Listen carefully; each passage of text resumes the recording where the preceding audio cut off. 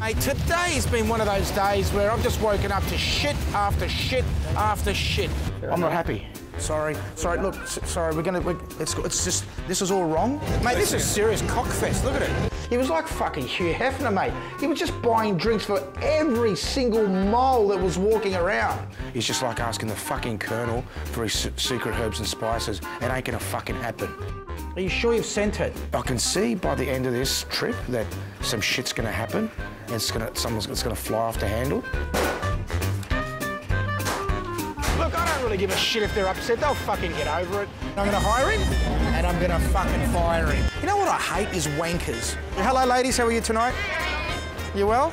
I'm seriously gonna rip some arseholes when I get there. When I get back, the first thing I'm gonna do before I take a shit is I'm gonna fire him. I've got nothing but a bunch of fucking retards working for me. No, just could somebody answer the fucking phone? Fucking hell. So I'm a little bit emotional now. First you're late today, and now this shit. What's wrong with you today? Sometimes I think half of my life's gone. Mate, he smokes way too much fucking drugs, that's what it is. Drop the fucking hammer. What the fuck, Brooke? What do you mean? What do you mean? It's fucking 4:30. We had a 2 o'clock appointment. At the end of the day, it's nothing personal, it's only business. Just bright lights, big tits, short skirts, cigarettes, cigars, and I haven't looked back.